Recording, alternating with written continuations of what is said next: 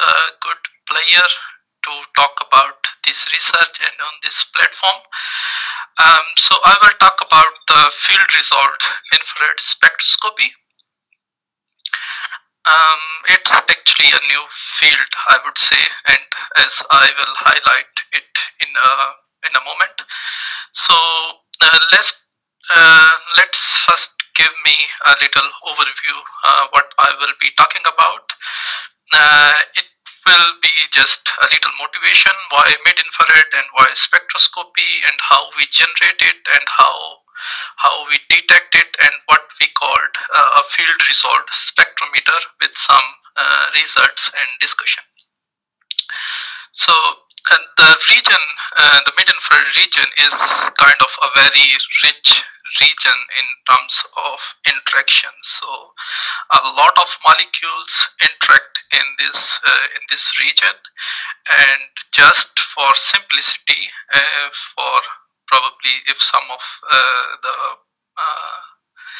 the participants are not in this from this field, so in a very simple words, it's just kind of a language that how do you speak. So if you don't know Deutsch, you can't survive in Germany, and if you don't so this is kind of the language of these molecules, that at these frequencies, if you have these frequencies, you can talk with these molecules, and once you start talking, you came to know about them. So as you see in these pictures, that this region has many interactions with the molecules, which we found in almost in everything. So this means potentially we can investigate everything which has these molecules, of course, with the mid-infrared radiations. So like water, CO2, O3, NO2, and what we are actually interested in our group under Professor Ferenc Krauss is to study the biomolecules. And if you look at the biomolecules, you have, like in human blood, you have lipids, you have proteins, you have nucleic acid, carbohydrates, and all of these have their eigenfrequencies in this mid-infrared region.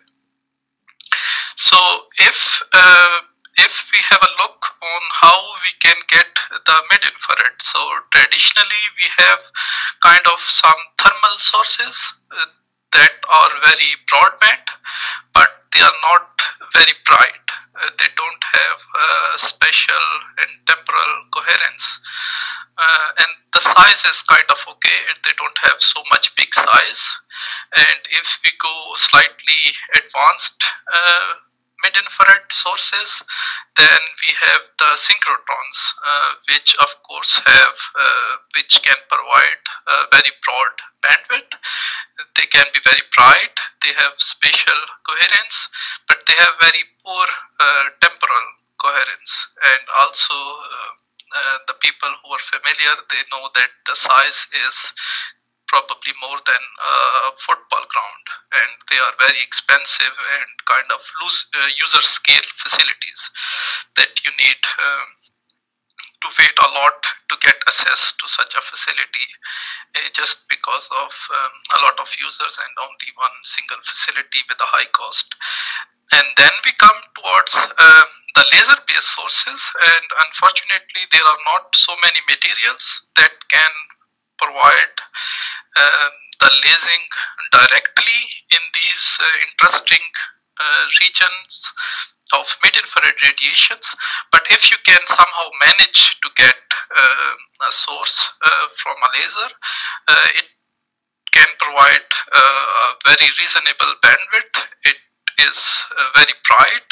If you have enough power to drive the process, it has the spatial and temporal coherence, in fact probably state-of-the-art temporal coherence, and they are very small in size. So this is just a table, an optical table scale facility. So here I will talk about the laser-based mid-infrared generation, and then the detection process, how we detect the electric field and just a glimpse of application. Yeah, so as I mentioned earlier, like the motivation for us is to do the vibrational spectroscopy of biofluids.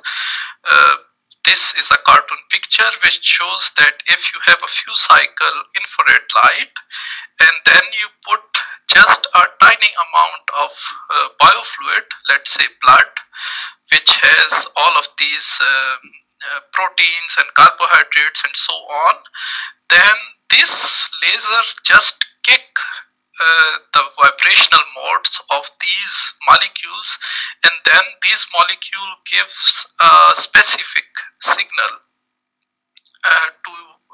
in the wake of your laser field. So this is our goal, and kind of a grand goal is to push these limits towards the early stage detection of diseases such as cancer. So this is kind of our group, which is focused on biomedical applications, and my group is specific towards the laser development. So what we in the laser group want to do is to build up a source which can provide a broadband and very stable electric field of light, and this electric field should be detected in a very with a high dynamic range, which is kind of unparalleled, which is demonstrated anywhere in the world, as not in anywhere but at least with these specifications, as I will show at the end of my presentation. So we just want to improve the detection sensitivity and specificity.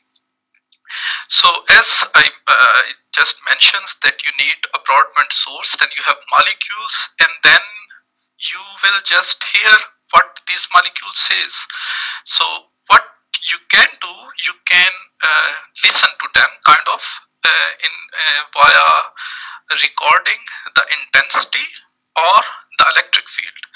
So what is done in the community, in a worldwide community, that you put a photodiode there and you record the intensity, and whichever molecules you have in the middle, they just absorb some light, which shows as a dip in your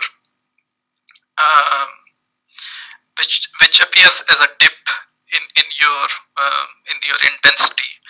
So you measure like a wavelength result intensity, and then you know which molecules these are, and then you can study it and so on. But what our groups do, and which is kind of very innovative, is that we measure the electric field of light. And if you measure the electric field of light after this pulse, the laser pulse has excited these molecules, then the molecule resonate, and if you record the electric field long enough, you will see the beating of these molecules, and from these beatings of these molecules you have the information about your sample, and then you can study it further for a given application. But what is important here is, if you measure intensity, the intensity needs to be very stable. If you have noise in the intensity, then the small absorption will be just buried in those noise. But if you are measuring the electric field, what we do, then this electric field needs to be very reproducible, and that the phase of this electric field needs to be very stable, because if the field jitters, then this will mess up to a certain extent your measurement and disturb your signal to noise ratio. And the electric field, so you need stability of the carrier envelope phase of the electric field. Typically in the community, these CB stability is done in an active way or in a passive way. In an active way, you need electronics and you need some additional stuff to stabilize it, but we prefer to do it passively because it's more intuitive and intrinsic and simple way.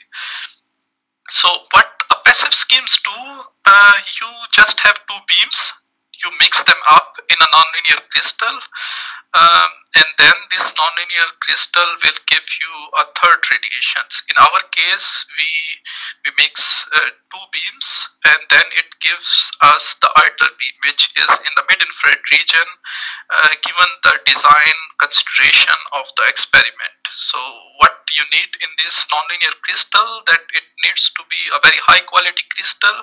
It needs to be transparent in all of these radiations that you have in the input and output. It needs to have a high nonlinear coefficient and broadband mixing bandwidth. In a kind of simple picture, you have these two pulses. If they are coming from a same front, then you mix them up in a crystal that their frequencies get subtracted. So if you see this phase term here, if they are coming from the same source, they will share the same phase, and this same phase will get subtracted, and you get a very stable phase in the output. So the same scheme can be done in even a more simple way, that if you have a very broadband input beam here, not the two beams but just one beam which is very broadband, and then you mix them in a nonlinear crystal such that this outer wing, this part is interact with this part, then this phase get cancelled and you get a very broadband output of the mid-infrared radiations. So I will just give you a quick results on both of these schemes that are demonstrated in our group. The first scheme is typically called optical balametric. Sorry? Last 2 minutes. Oops. I thought I have 7 or 8 minutes. Okay, then I will go rather skip these parts. So in a nonlinear crystal, this is just a list of the crystals, and then their parameters, that how do you design. You have the pump beam, you have some fibers which create a broadband other signal, and then you mix in a nonlinear crystal. And these results are demonstrated like 2 years ago, that for an input of 50 watts, we can get a few watts in mid-infrared in this down conversion process, and then you can tune the wavelength of your generation. You can do it lower wavelengths, you can do it higher wavelengths. And now I will go towards the field resolved spectrometer. And I will just skip this one part and these diagnostic parts. This is how the system or the full spectrometer look like. You have a laser oscillator which provides millions of pulses in a second. It's high power, and then you just broaden it so that it's broadband enough. You can mix the outer parts. You do the DFG in a nonlinear crystal. The mid-infrared radiations, the red beam goes towards the sample, and the other beam which is used to detect this mid-infrared beam goes in a separate path. You do the spatial and temporal overlap, and then you detect the electric field in electro-optic sampling. And how do the electro-optic sampling work, or how does it measure the electric field? So you just delay the gate pulse with respect to your mid-infrared pulse, the red beam, and depending upon the strength of the red beam, the polarization of this beam got modified. And if you delay at different points, you just measure this change in the polarization state, and then you just, by this way, by subtracting these two signals, you get the electric field of light. So let me give you a quick update and how good our dynamic range or the signal to noise ratio is. That this is the black curve of our spectrum that we can measure, and if we attenuate our beam by 10,000 times, we can still measure it, which is this 4 OD with 16 seconds of measurement time. So we can even attenuate it it more by 100 times. So as you can see, we can attenuate 10 to the power 12 times and we can still see some signal. So this is the sensitivity that we can achieve with this instrument, and these results were published earlier this year in Nature by our group. Another application, so I will skip this part as well just because of time. I can comment if someone wants to in questions. That how well we can detect with the state of the art in the market. So as I mentioned earlier, the state of the art is in these regions is the FTIR, which has more than 50 years of development. For this purpose, just to compare our instrument with the FTIR, we prepared a concentration of DMSO molecule in water, and then we know that what we prepared, what concentration our sample has, and then we measure this concentration with both of these instruments, with our instrument and with FTIR, to see how small concentration levels these devices can measure.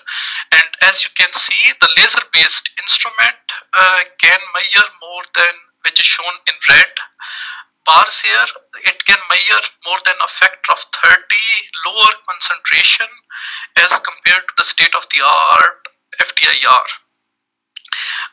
Just concluding, what I have shown is that a very high power mid-infrared laser source which has unprecedented wavelength stability. The slide I skipped shows that we have on the level of attoseconds stability in our measurement. So few tens or hundreds of attoseconds, and attoseconds is 10 to the power minus 18 seconds.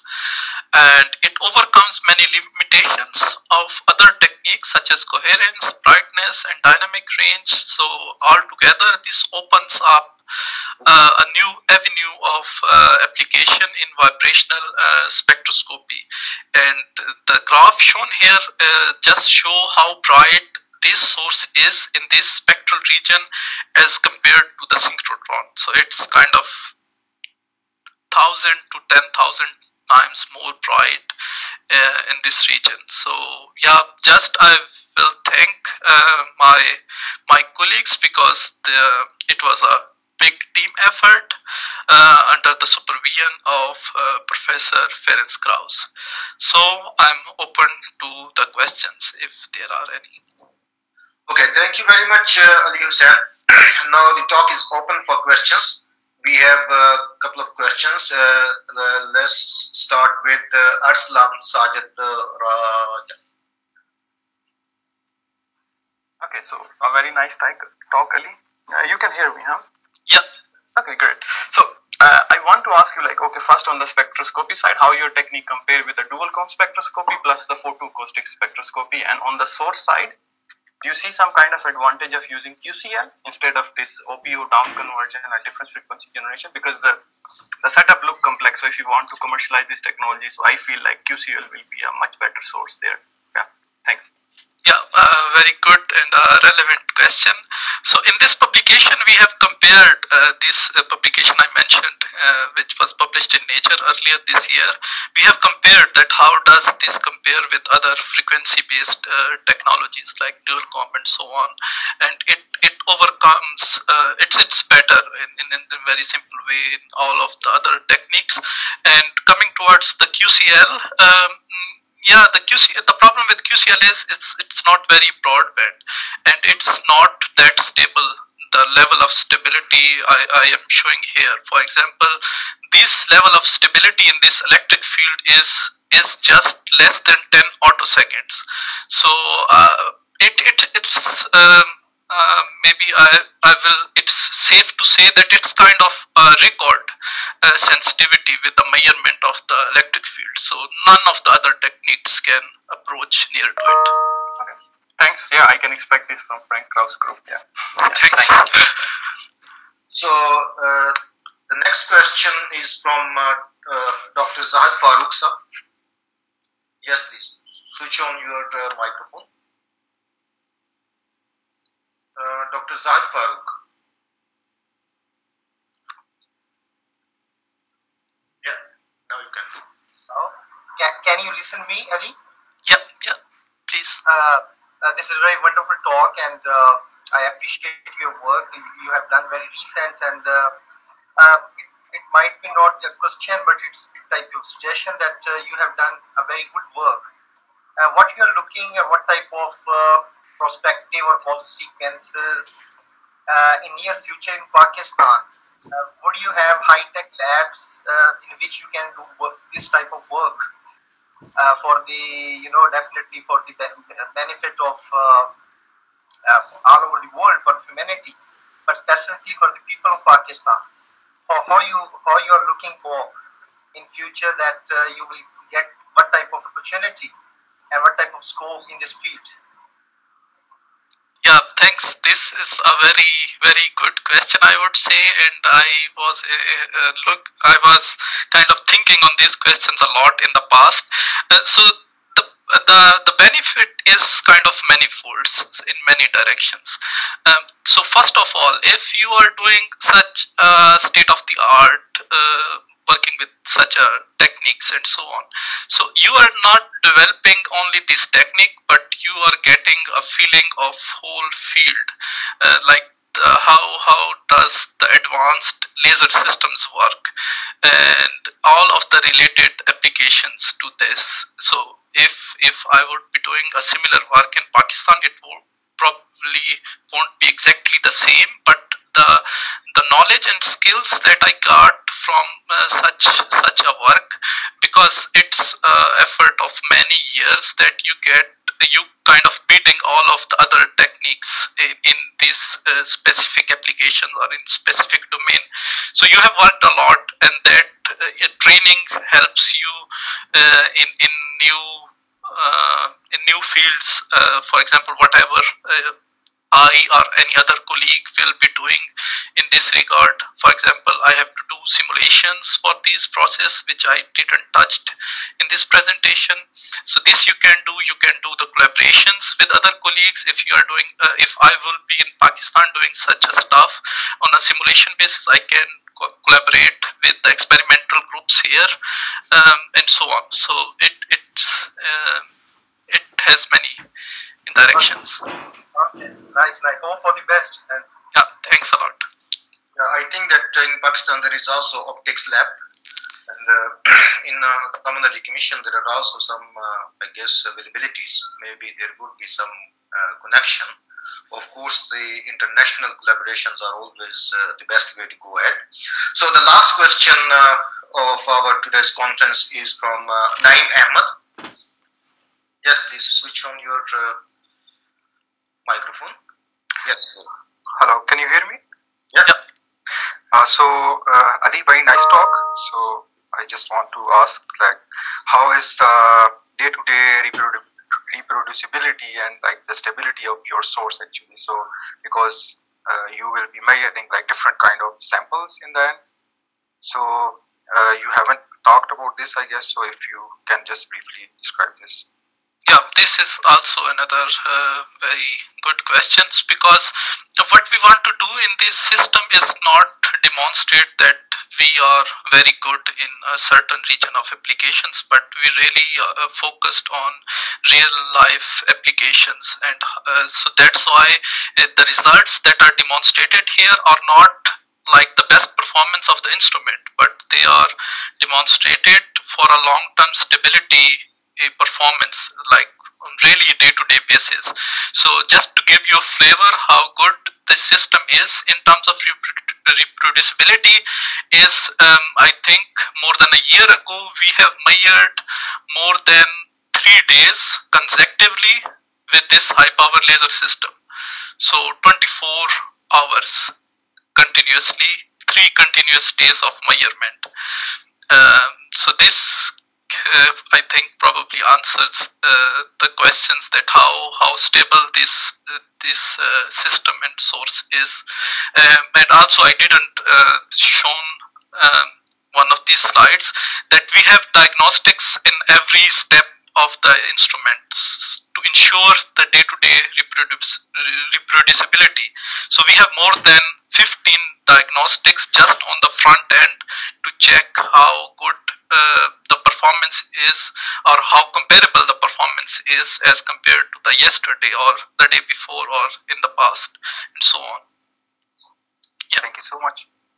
Good. Thank you very much, Naeem Ahmed. You was lucky that you asked the last question of this first day of the conference. Thanks. So here, actually, thank you very much, Ali. And I also thank all the speakers of morning and the afternoon session, and also the attendees that you actually make this day.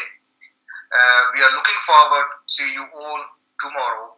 Thank you very much for attending the conference, and thank you very much, speakers, for giving wonderful talks today. So here we conclude our first day. Thank you very much.